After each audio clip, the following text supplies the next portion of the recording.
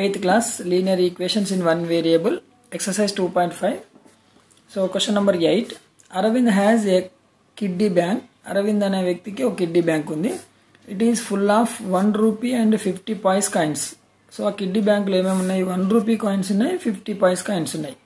So it contains 3 times as many 50 vice coins as 1 rupee coins. అంటే 1 rupee coins కంటే 3 times ఎక్కువ 50 పైసా coins ఉన్నాయి ఇందులో కిడ్డీ బ్యాంక్లో. So the total amount of money in the bank is ₹35. So 50 Paisa coins and 1 rupee coins మొత్తం కలిసి ఎన్ని rupees ఉన్నాయి? అందులో 35 రూపీస్ ఉన్నాయి. So how many coins of the each kind are there in the bank? అంటే 50 పైసా coins ఎన్ని ఉన్నాయి, 1 rupee coins ఎన్ని ఉన్నాయి, ఇది మనం కనుక్కోవాలి. ఇక్కడ కండిషన్ మెయిన్గా ఏమి ఇచ్చిందంటే 50 పైసా కాయిన్స్ అనేటివి 1 రూపీ కాయిన్స్ కంటే 3 times ఎక్కువ ఉన్నది. సో మనం ఇక్కడ ఏం చేయాలి? Let the number of 1 rupee coins is X. So 1 rupee coins first మనం ఎక్స్ అనుకుంటే నంబర్ ఆఫ్ 50 పైసా కాయిన్స్ ఏమవుతుంది? ఏమని ఇచ్చిండు? 3 times of the 1 rupee coins అని ఇచ్చిండు. So 3 times of the 1 rupee coins అంటే 1 రూపీ కాయిన్స్ మనం ఎక్స్ అనుకున్నాం. 3 times అనే వరకు ఏమవుతుంది? 3 into x. So 3 into x is 3x. So ఇది 50 పైసా కాయిన్. ఇది 50 పైసాను 1 రూపీకి మార్చాలంటే ఏం చేయాలి? బై 2 చేయాలి. ఎందుకంటే 50 అనేది 1 రూపీలో సగం. సో దిస్ బై 2 అన్నప్పుడు ఇది రూపీ అవుతుంది. సో ఇప్పుడు ఎన్ని రూపీస్ ఉన్నాయి 50 పైసా కాయిన్స్ అంటే 3x by 2 times ఉన్నాయి. Okay, this is the convert of 50 Paisa to rupee, right? So given the total money in the bank is 35 rupees. మొత్తం ఎంత ఉంది అన్నట్టు మన దగ్గర 35 రూపీస్ ఉంది అరవింద్ బ్యాంక్లో. సో టోటల్ అనే వరకు ఏమైంది? 50 పైసా coins plus 1 rupee coins is equal to 35. 50 Paisa coins ఎంత? 3x by 2. 1 రూపీ కాయిన్స్ ఎంత? ఎక్స్ అంటే x by 1 అనుకోండి, is equal to 35. So 3x by 2 plus x by 1 is equal to 35. ఇక్కడ ఇది ఫ్రాక్షన్ కాబట్టి క్రాస్ మల్టిప్లికేషన్ చేయండి, లేకుంటే LCM. 2 into 1, 2 into 1, 1 into 3x, 3x into 1, x into 2, x into 2 is equal to 35. 3x into 1 is 3x, x into 2 is 2x, 2 1s are 2, it is 35. So here 3x plus 2x is 5x, 2 is 2, 35 is 35. 2 you take this side. So 5x is equal to 35 into 2. 35 into 2. So 5 is multiplying. You take 5, this one divided. So 35 into 2 by 5. 5 1s are, 5 7s are. 7 2s are 14. So x is equal to 14. Means number of 1 rupee coins is 14. So number of 50 paisa coins is how much? 3 into x. That is 3 into 14 is equal to 42. So 43 is 42. So 42 50 paisa coins, 14 1 rupee coins are there in this Aravind Kiddie Bank. Question number 9. A and B together can finish a piece of work in 12 days. If A alone can finish the same work in 20 days, in how many days B alone can finish it? So this is important question, very very important. Here A and B ఇద్దరు కలిసి ఒక work ని 12 days లో complete చేస్తారట. So అదే A వచ్చేసి ఒక్కడే ఆ మొత్తం పనిని 20 days లో కంప్లీట్ చేస్తాడు. అయితే B ఒక్కడే ఎన్ని రోజులలో కంప్లీట్ చేస్తాడు అనేది క్వశ్చన్. ఇక్కడ given A and B can do piece of work in 12 days, right? So then A and B is 1 day work. ఈ ఇద్దరు కలిసి ఒక రోజులు ఎంత చేస్తారు అంటే 1/12 part.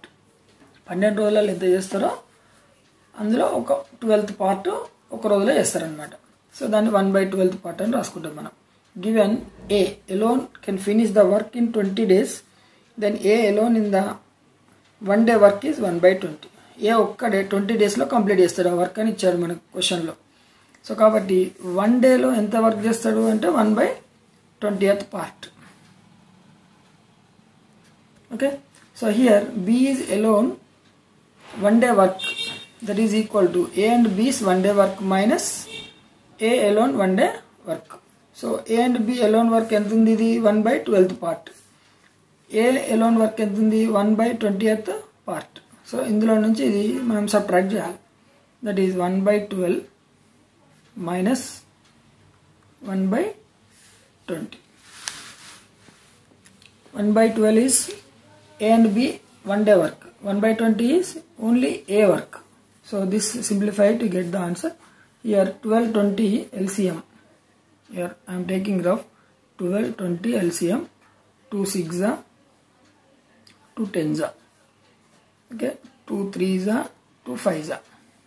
Now 2 2s are 4, 4 3s are 12, 12 5s are 60. 60 is the LCM. So 12 means 12 5s are 5 into 1 minus 23s are 3 into 1, right? So 12 5 times అందుకని 5 into 1 చేసినాం.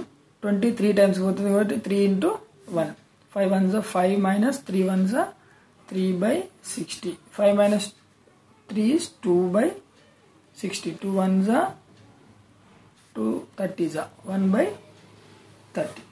So therefore number of days to take B to complete the whole work in 1 day 1 by 30 అంటే total 30 days. 30 days లో B ఆ work ని ఒక్కడు complete చేస్తాడు అన్నమాట. Question number 10. If a train runs at 40 km per hour, it reaches its destination late by 11 minutes. So train కనుక 40 km per hour, kmph అంటే kilometre per hour, 40 km per hour స్పీడ్తో కనుక వెళ్తే అది దాని డెస్టినేషన్ అంటే ఎండ్ వరకు చేరుకోవడానికి 11 minutes లేట్గా వెళ్తుంది అనమాట. ఇది 40 km per స్పీడ్తో. But if it runs at 50 km per hour అంటే దాని స్పీడ్ని కనుక ఒకవేళ పెంచుకొని 50 km స్పీడ్తో వెళ్తే it is late by 5 minutes. 40 km స్పీడ్తో వెళ్తే 11 minutes లేట్, 50 km స్పీడ్తో వెళ్తే 5 minutes late. So find the distance to be covered by the train. So అది ఎంత డిస్టెన్స్ ట్రావెల్ చేస్తుంది అనేది మనం కనుక్కోవాలి.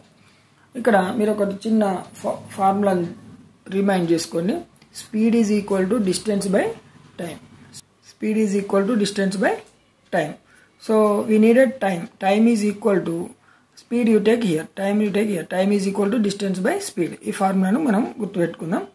ఇప్పుడు let the distance to be covered by the train is equal to x kilometers. So మనకు కావాల్సినది distance covered by the train is x kilometers అనుకుందాం. Given speed of the train is 40 kmph. First speed ఎంత ఇచ్చింది? 40 kmph. So time taken to travel the x kilometer with the speed of 40 km per second is equal to time taken. Time is equal to ఏముంది formula? distance by speed. So distance ఎంత? x kilometer. Speed ఎంత? 40 km. So x by 40. Okay, distance by speed అంటే distance x kilometer, speed వచ్చేసి 40 km. So x by 40. So given speed of the train is equal to 50 kmph. ఇది second case.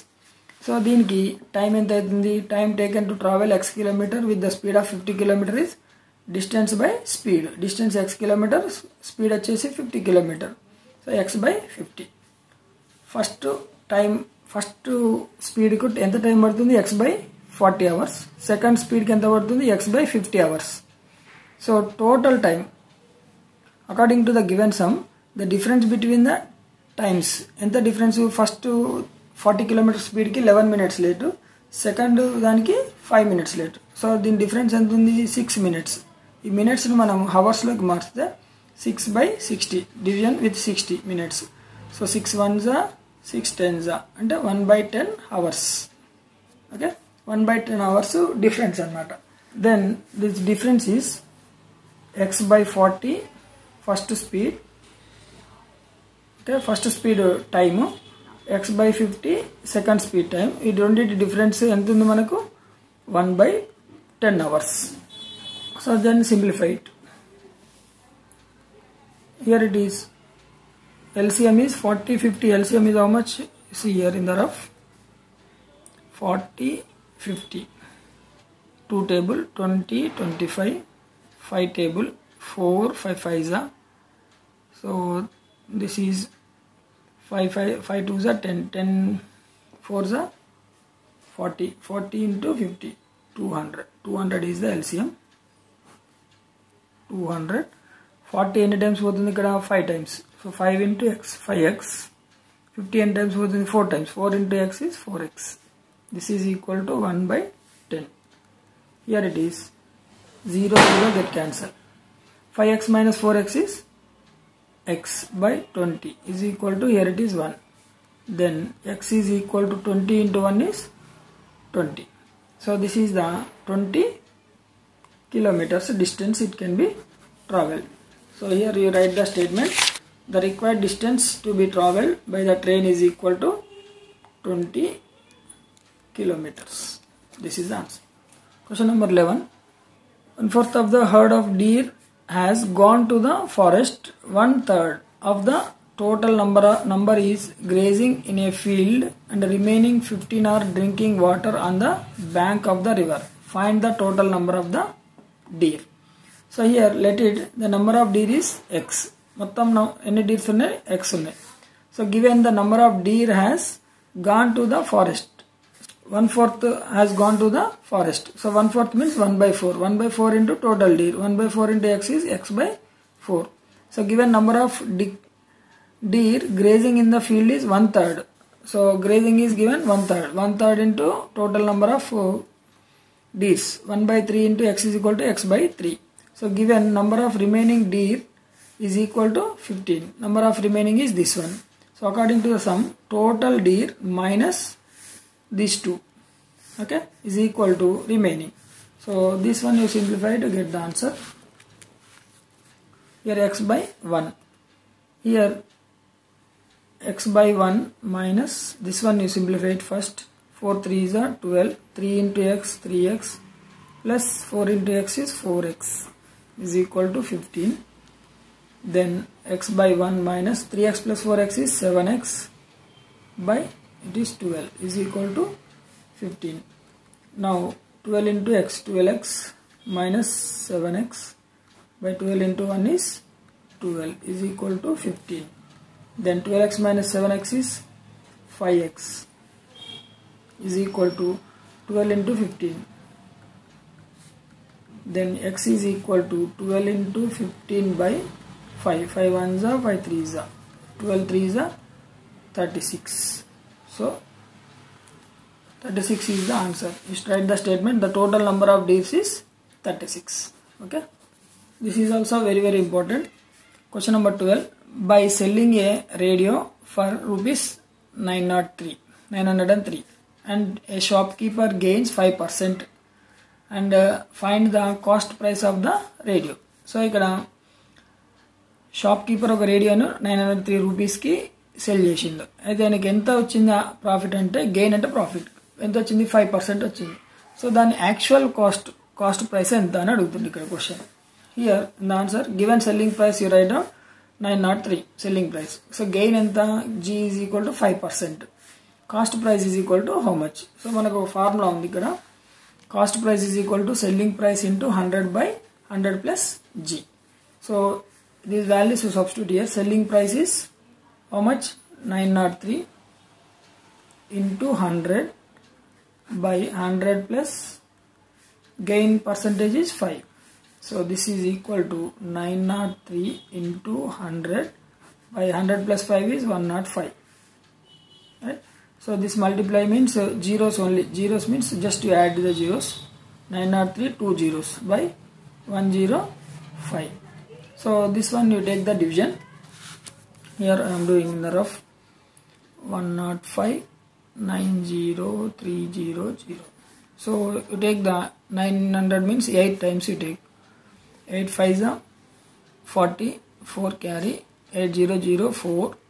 8 1s are 8. Okay, 840. 3 minus 0 is 3. 10 minus 4 is 6. 63. Then remaining 2 zeros you keep it. Then 6 times you take. 6 5s are 30.